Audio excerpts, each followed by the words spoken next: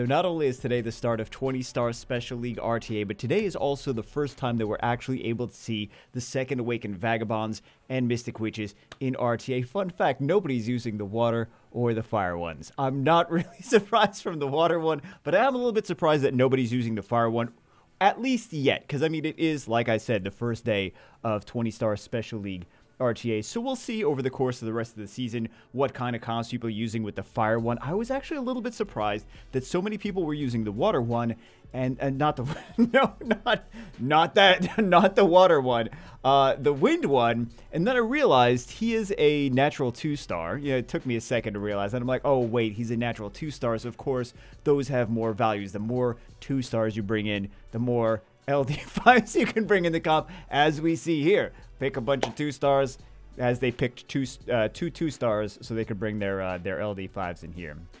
So it looks like they weren't going to finish off the Lauren because she was just going to die from the dots, so they wanted to just go for the Riley after that. But actually, I think that if we compare, we did compare Royd, the Wind Vagabond, to Lauren in a previous video where I was discussing the Vagabonds. As far as taking like turn 1 and opening, Lauren, of course, has more value because she strips, but over the long game, Royd, the Wind Vagabond, actually has damage. Lauren, she's an attacker, but she doesn't really have any damage, so he's just, for the long game, a better version of her, since he does more bruiser damage. Let's take a look at some more comps. I'm trying to find matches that have multiple of the new 2-way units in the same match. This way we could see a little bit more per match than we would otherwise if it's just a bunch of... I was going to say if it's just a bunch of LD5s and then just one.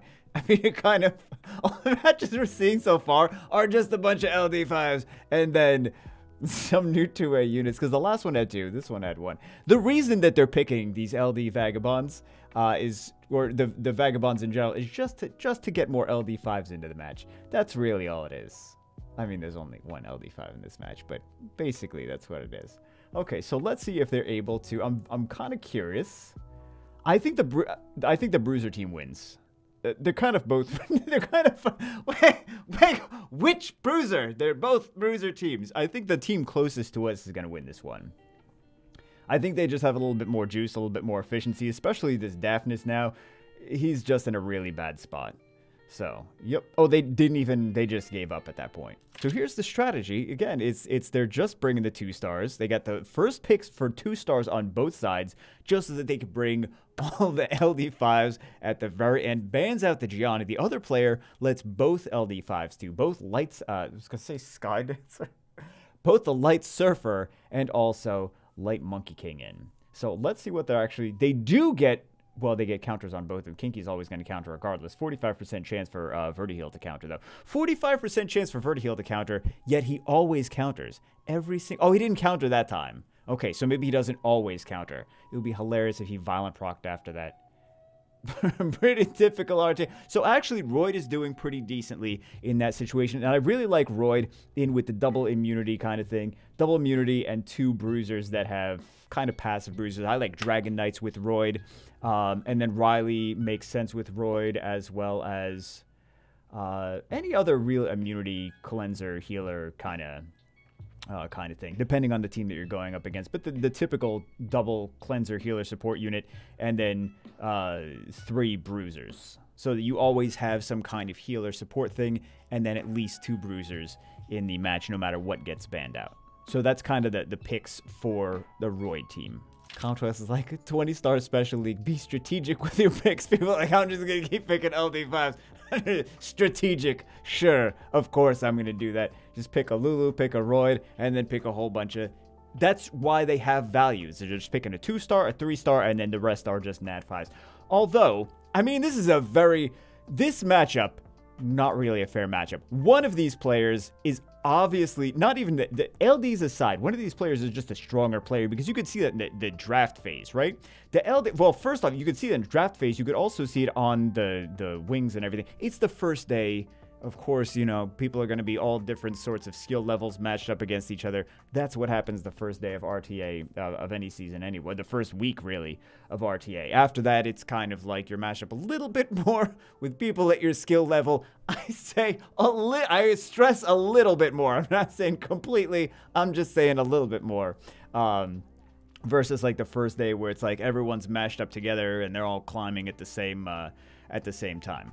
So, but one of these things, like you could see the player on the right-hand side just didn't pick as well as the player on the left-hand side.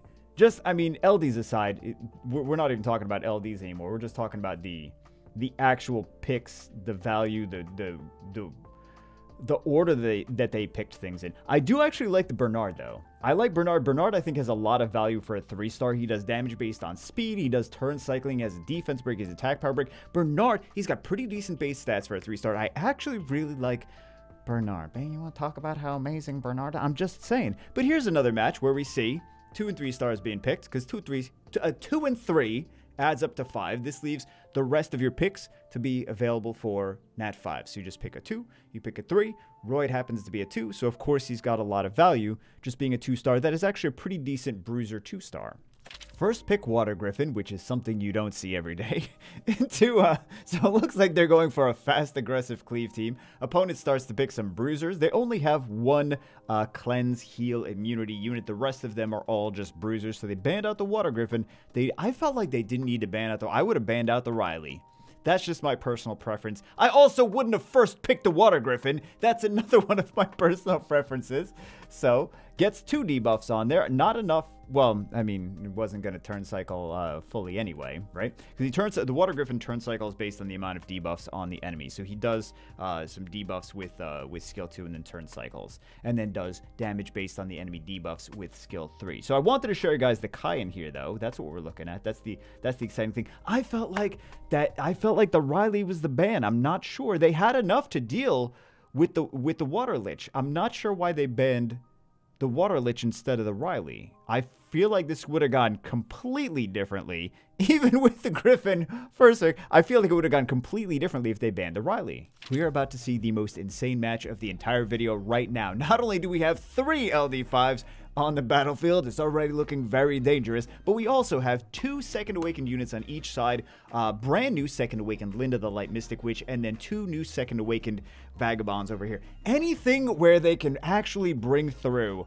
3 LD5s is already looking very aggressively in favor of whoever is bringing all of those in. So Jubel winds up actually doing what he was supposed to do, is cutting in, but everything else had immunity, so he couldn't really start provoking a whole bunch of stuff, right? So he didn't get to kind of interrupt the combo there. Riley couldn't do too much. Riley can only she can't cleanse and heal everything. She can only cleanse a little bit, so she really did not. There was so many debuffs. This team is so toxic that they brought in the Vagabonds. Really didn't stand too much of a chance. They banned out the Juno. The Juno would have been pretty deadly, but Juno, I feel like they still could have handled the Juno. The Fire Bear has the Linda has Attack Gauge Absorb. Attack Gauge Absorb with his skill 2. And then also, you got the additional damage from Gianna. And then you also have the extra damage that Fire Bear does with his skill 1. That could have definitely taken care of the... It doesn't really matter. They could have banned whatever they wanted to. They still would have won. They had a crazy, ridiculous team. So here's something we don't get to see every day. I mean, that's kind of the point of these videos, though, is to see things that we don't see every day. But I was looking for Jubel matches. This one has the Second Awakened Dark Mystic Witch, Gina, as well as the Gina, the Second Awakened Dark Mystic Witch, as well as the Light Cannon Girl. So what you just saw there from the Light Cannon Girl was, just as a refresher, is the Absorb Attack Gauge, single target Absorb Attack Gauge, followed by an AoE stun. Dark Mystic Witch does an AoE strip, followed by a block beneficial effects, and then she also has, which is that one right there, and then she also has the skill 3, which is the continuous damage, and the sleep. The Light Cannon Girl just used that AoE that she just used, was the same as like the Water Cannon Girl, if you guys are familiar with that one. It's just a multi-hit defense breaks AoE situation. So at this point, I think that they're just out of juice. I don't know what they're going to do when they get to the... That's a Vampire Fang... I was going to say Fang Yan. Vampire Molong. Actually, maybe they're not out of juice, because the... No, that's going to die. Yeah. If that didn't die, if they got a little bit more CCs, if they got the strips on the did they have a situation where they missed the strip on the Abelio? I think they may have, but Bruiser's just very strong. And then you take the Jubel against especially on Revenge, against the Vertiheel. Vertiheel may or may not crit, and then you got the 2 water units there. Vertiheel can't really do too much in a situation like that. First couple picks, 2 stars, 3 stars, just to get the LD5s into the match. So, and then we got two new Second Awakened Vagabonds though. So we got the LD5s, check. We got the Second Awakened Vagabonds, also check. So if you take a look at the match on the, well actually the match on the left-hand side, the closest to us, they got the 3 bruisers, and then they got the one support unit. Well, they banned out one of the support units. They banned out the Fran, weirdly enough. And then the other side, you have the Lulu, the Ileana, and then the multiple bruisers on that side as well. So both of them were using that fairly standard situation of the multiple bruisers and then the multiple support healer, cleanse, immunity things. That Jubel is going to go down fairly quickly, though. He's got no HP left. Kind of curious if Royd's going to do some crazy nonsense. It looks like Royd might do some crazy nonsense. Royd doesn't really have to do too much crazy nonsense. He gets some provokes, some attack age decreases, some attack power breaks on that rag. No, never mind. The match is over. I wanted to see some crazy stuff, but either way, GG Royd. How to answer the age-old question, can a double Second Awakened Vagabond team counter an aggressive Lucian cleave? So they ban out the light Chun-Li. That's not the unit that I thought they were going to ban out on either side. So let's see. They left the attack power buffer in. They left the attack power buffer. They left the AoE ignore defense. I'm surprised that they let the attack power buffer in.